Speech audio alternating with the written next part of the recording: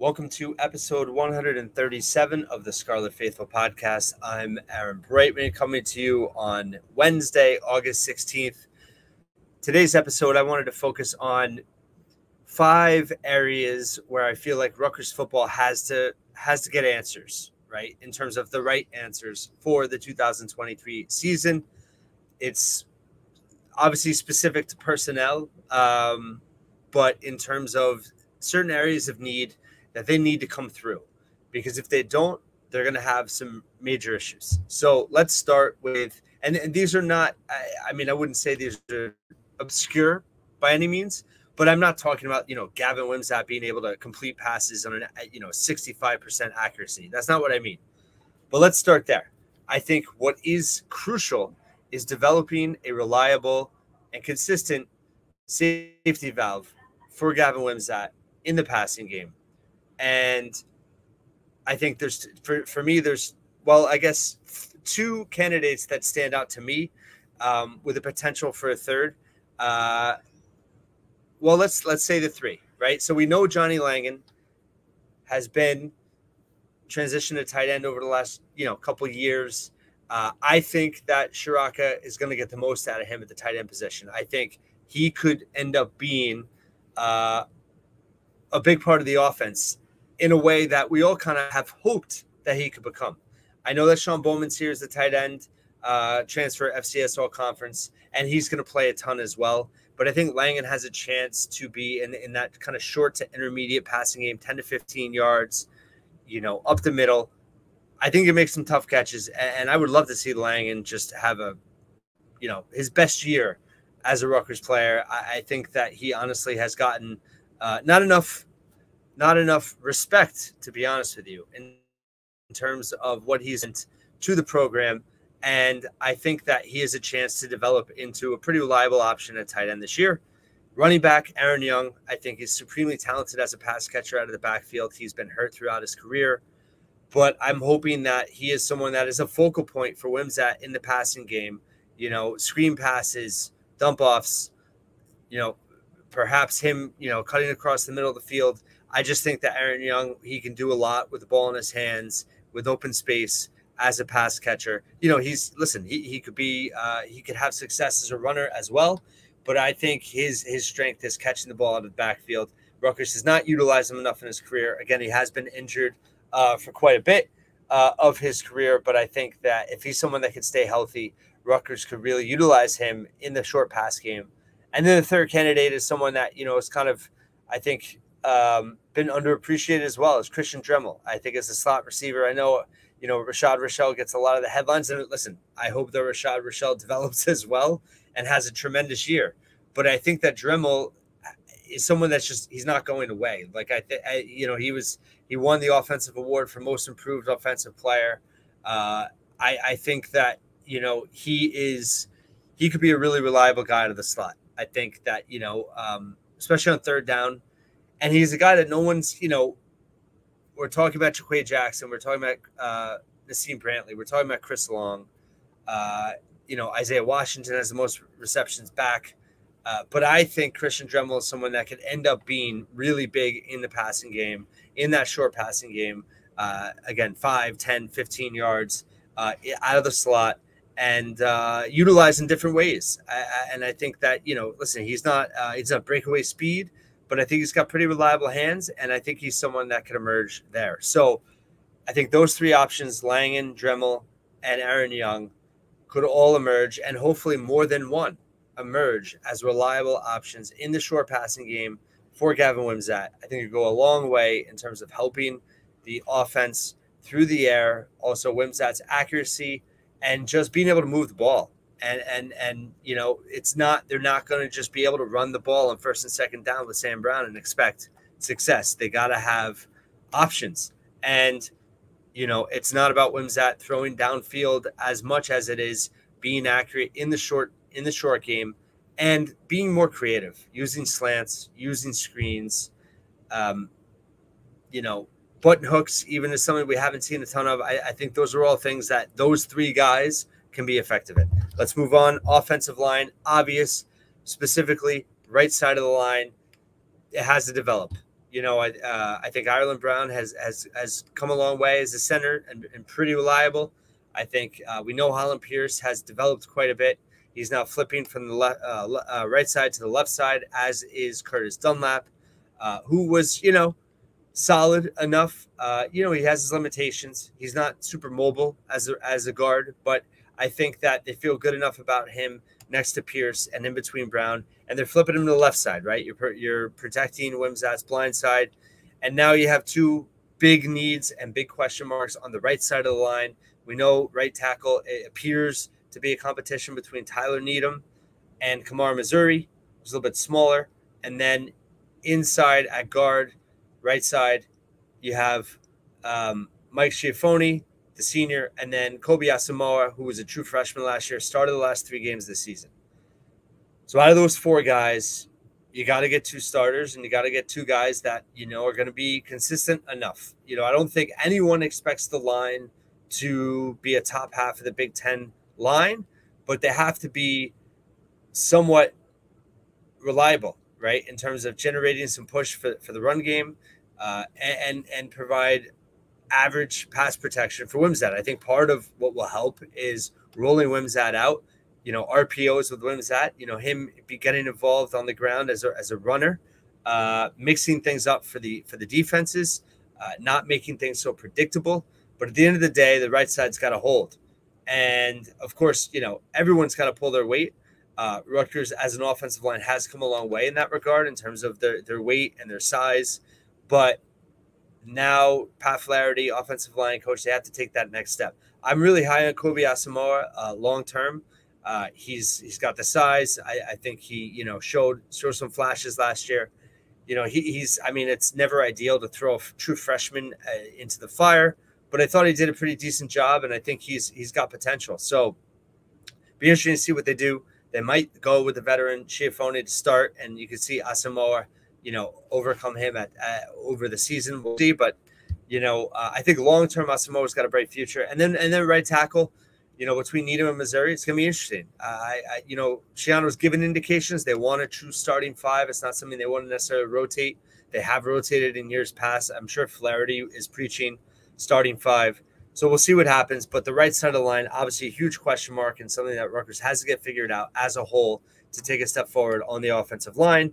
Then the defensive line depth, I think, is maybe not getting enough attention. Part of why the Rutgers defense gets worn down year after year is the defensive line doesn't have enough depth. Yes, the offense is not consistent enough. Yes, they get worn down just by being on the field so much, but that's part of the depth of the defensive line. You need a good Big Ten defensive line has 8 to 10 guys you could rotate throughout the game, and Rutgers hasn't had that in a long time. So do they have that this year?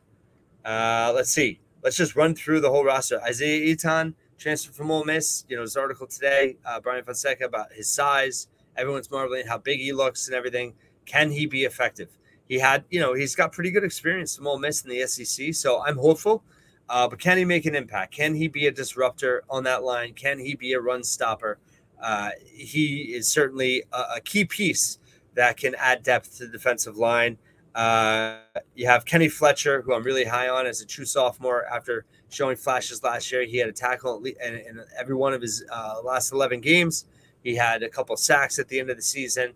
He's a high energy, high potential player that I think is going to have a big role this year. Jordan Thompson was, played quite a bit last year as a role guy off the bench, and I think he, certainly is someone you can count on to be part of that rotation. Again, Wesley Bailey, I think, still underrated. Had a big impact last year at times off the edge. Can he take another step and be a true, consistent disruptor game to game and be an all Big Ten player? I think he has that potential. Let's see who else. That's what number are we at? That's 4 guys I mentioned right there. Keontae Hamilton at nose guard, another guy, former wrestler. He's shown flashes at times. Can he be consistent? Can he stay healthy? Can he be a game to game impact player? That's 5. Then we're looking at Aaron Lewis. We know Mayan Ahanatu. We know Renee Konga was an impact player. At times, he played every game last season. on the defense. He played 9 games, and his production wasn't too high, but I did think that he's someone that can develop. He's only a junior now, so that would bring you to 8 guys, and then you have some. Motoray is someone they could rotate along the defensive line. As an edge, he's led Rutgers in sacks in 20 and 21. He's back healthy this year. Obviously, with Deion Jennings and Tyree Powell, they're probably going to play 2 linebackers a lot. You also have Moses Walker. I think Teray could certainly see more time on the defensive line. Kayshawn Griffin's a guy they've been high on that, is someone that hopefully could make a big leap. He didn't play a lot last year. He played just one game. Can he? Listen, I don't know what impact he's making in camp, so I'm not blowing smoke, but he's a guy that I look at that you say, hey, can he make an impact? And then I think as a true freshman, Jasir Peterson is certainly someone that I would like to see what he can do, and it'd be interesting to see. So they have the potential. There's probably someone I didn't mention that could make a leap and could end up being a factor. We know Lewis, we know Atanahu, Maya Hanatu will anchor that defensive line. Wesley Bailey, Kenny Fletcher, Motoray. It's a talented defensive line. Can they have 8 to 10 consistent contributors? I think they can, and I think that will go a long way towards the defense taking another step forward this year. 2 more to go. Let's talk about specialists. Jay Patel, Shiano talked about right now being ahead for the kicker. That's huge. I think that he has a ton of potential. He was, 5-star kicker coming in. Local kid, South Brunswick will be a great story. Jude McTamaney struggled from 30 to 40 yards last year. He's got a big leg, did kick some long field goals, but struggled with the accuracy. He is going to do kickoffs, so Patel can just focus on field goals and extra points. He's, it's just his second year. He's got, obviously long-term potential, and why not try to develop him and make him the guy this year? He could have a monster impact on this team. If he could be a reliable option within 45 yards for this team, that the offense can, listen, if they can just get to 20 points a game, and if they do that, they're going to need probably 2 field goals a game. I don't think they're going to, can they average 3 touchdowns a game? I hope so. But anything they get out of the kicking game, if they can get, close, 35, 40, 45 yards, if Patel can come in and kick 80+% from that, and maybe that's asking too much. I'm not trying to put pressure on the kid, but I just think that he can, based on his high school career and what I've heard of him. Obviously we'll take over 70%, but if he could be, let's settle at 75%. All right. If he could be 75+%, that'd be a huge asset for the offense. And, definitely a storyline to watch. Flynn Appleby, got a feel for the kid. He's got to replace the greatest punter in program history and one of the greatest punters in college football history in Adam Korsak. He was groomed by Korsak last year. He comes from the same kicking academy in Australia. He does not have to be Adam Korsak. He cannot be Adam Korsak, but can he be reliable?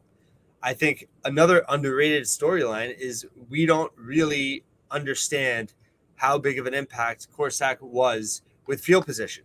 He made a huge impact with field position, which helped that defense. If you don't have anything close to that this year, it's going to be a really different story and a whole nother thing for this team to overcome. Flynn Appleby just has to be himself and just has to be consistent. Can he, average, 42, 43 yards a kick? Can he try to limit touchbacks, keep the ball out of the end zone? No one's expecting brilliance, but can he be good? That's all he needs to be. Flynn Appleby just needs to be good and consistent.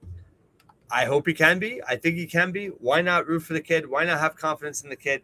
They're putting all their, all their apples in the basket for Appleby.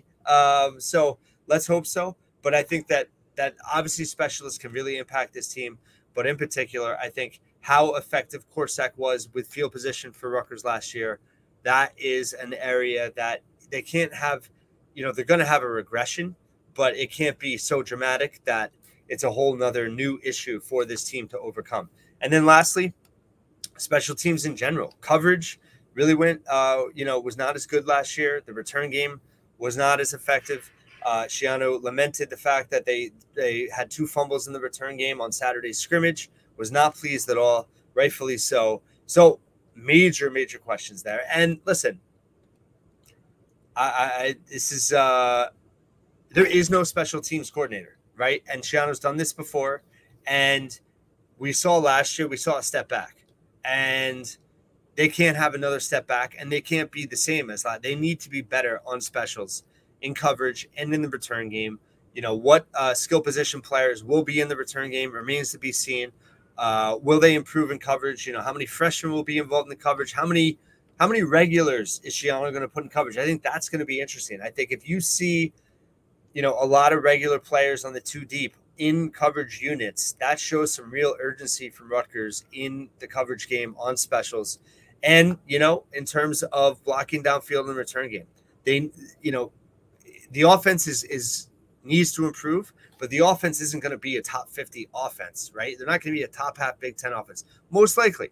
So you need everything you can out of your special teams. You need everything you can out of your special teams, both helping with offense in terms of field position and getting points, and in terms of helping the defense with pinning your opponent and also, making your opponent drive the length of the field. All those things have to happen. So listen, this was a fly by the seat of your pants podcast episode. I just kind of came up with it on the fly, but these are all things I think are really important to Rutgers having a successful football season. Thank you for listening and watching once again. Read all my coverage on scarletfaithful.com, and I will talk to you tomorrow.